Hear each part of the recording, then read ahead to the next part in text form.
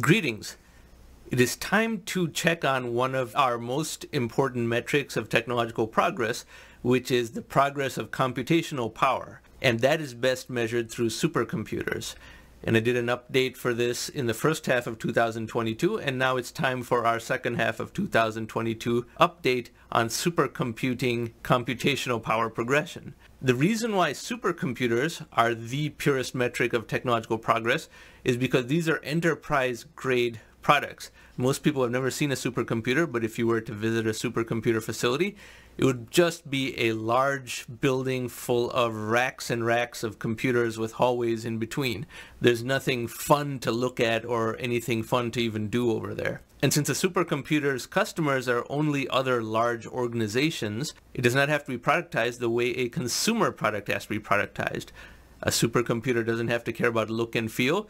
It has far fewer constraints in terms of size and energy consumption. It obviously has some constraints, but it has a lot fewer than any consumer product. It doesn't need a marketing campaign. It doesn't have to have nice colors. It doesn't have to be pleasant to the touch. It doesn't have to have a nice industrial design and things like that. Therefore, no engineering decision-making trade-offs have to take those factors into account, and all of the focus can be in squeezing out the maximum performance relative to the cost budget and energy consumption constraints that are required. Therefore, supercomputing power progresses in a purer sense of computational power measurement. Also, the supercomputers of the world are all benchmarked against each other, and a list of all the top supercomputers is assembled. Therefore, we can look at the sum total of computational power of all of the top 500 supercomputers in the world and see that total as an even more decentralized measurement of computational progress.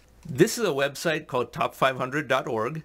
And it updates and maintains a list of the top 500 most powerful supercomputers in the world, and has done so for a couple of decades. And this website will be in the description box below. So we scroll down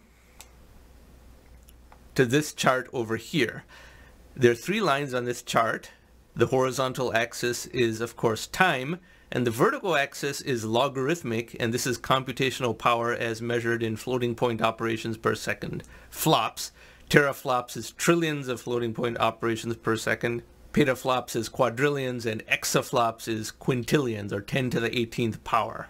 Now, of these three lines, the middle line, the orange, is the least interesting of the three. That is just the power of the most powerful supercomputer in the world at any given time. So this line is more of a staircase function and more blocky. But that's only that one supercomputer, so it's not all that important. Right now, the most powerful supercomputer in the world has 1.1 exaflops of power, which is a significant step up from the entry before that, which was less than half of that amount. The blue line is number 500 on the list. So the orange line is number 1, the blue line is the number 500, and every other ranking position between number 1 and number 500 resides between these two lines. This blue line is also not that interesting, but it's more interesting than the orange line because no supercomputer aspires to be exactly at number 500. Are they going to be number 499, 501? They don't know. This just tells us where the cutoff of the line resides, and therefore this is more natural because nobody is striving for a world record like they are with the number 1 slot. And this is flattening, and I'll talk about the implications of that. But the most important line is the green line. That is the sum of all the top 500. So this orange one and this blue one are both included in here, as is everything in between.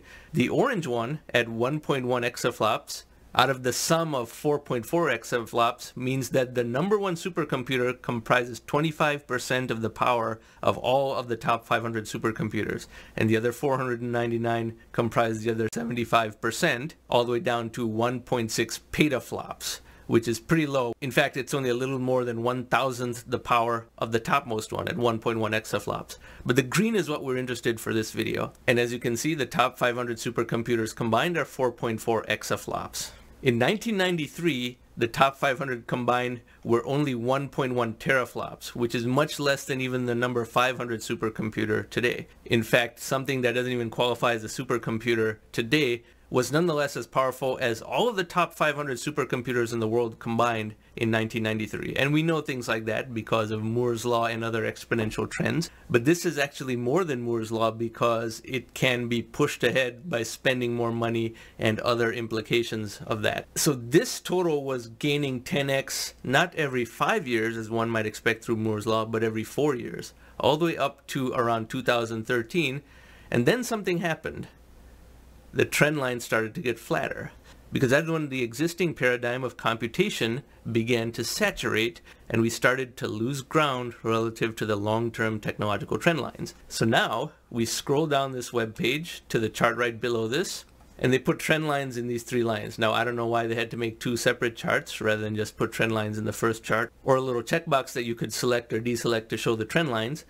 But here are the trend lines of these 3 lines. However, I don't like these trend lines because they're validating the deviation from the original trend line and trying to normalize that and make that acceptable. This is a lowering of expectations, and it is not telling us about where we really should be. Therefore, I have made my own chart that assumes we did not have to underperform relative to the trajectory we were on since 2013. So we'll pull up my chart.